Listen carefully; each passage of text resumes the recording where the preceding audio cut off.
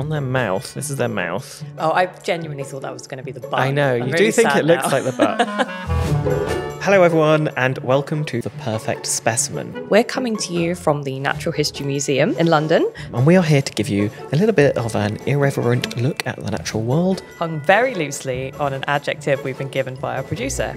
We're sat here with 4 mystery specimens, all relating to the word Exuberant. fresh, Overrated. squishy. I had a bit of a brain fart with this word. Natalie has just revealed from a box a rather long skull. It's a small fish with some weird gunk on its chin. It's the only way I can describe this. And they've dug it up and it's still sort of buttery, I guess. I have, and I will mention no names, I do know somebody who has tried some bog butter. That's the most foulest thing possible. This is a chance for us to share some of the museum's 80 million specimens. We're obviously not going to get through them all, but hopefully we're able to show you some things that you won't have been able to see when you look around the museum, and also some stuff that we think is really exciting.